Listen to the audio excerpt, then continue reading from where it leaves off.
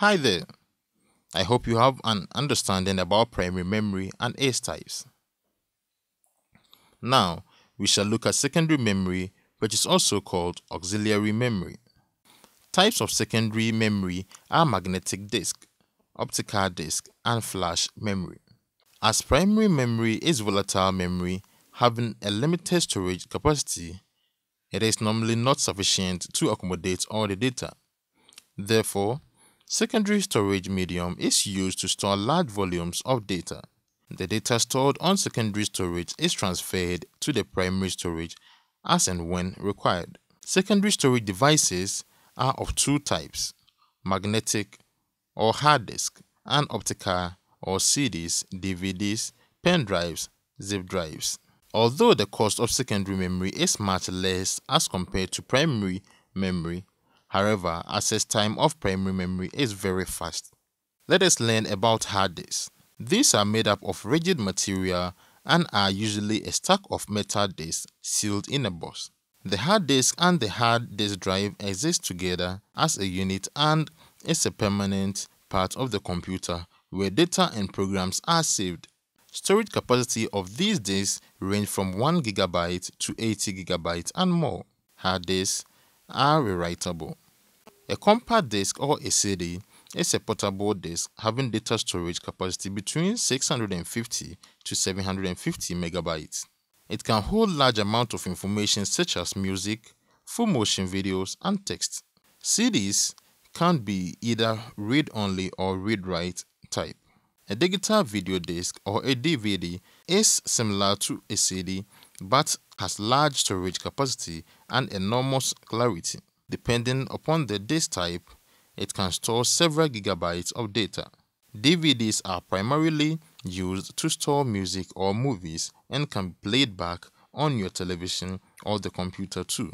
Flash memory. This memory keeps the data in the absence of power supply.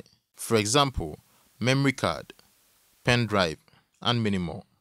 Let us learn about another secondary storage system, which is called RAID. RAID stands for Redundant Array of Independent Disks. It is a way of storing the same data in different places on multiple hard disks that is redundant. All RAID levels do not provide redundancy. It provides the best backup solution, having data backed up to more than one hard drive. Let us find out more about the various configurations of RAID. RAID 0. This configuration has striping but no redundancy of data. It offers the best performance with no fault tolerance. RAID 1.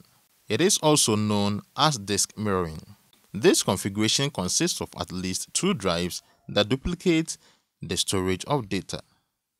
There is no striping and read performance is improved since either data can be read at the same time. Write performance is the same as it is for single disk storage.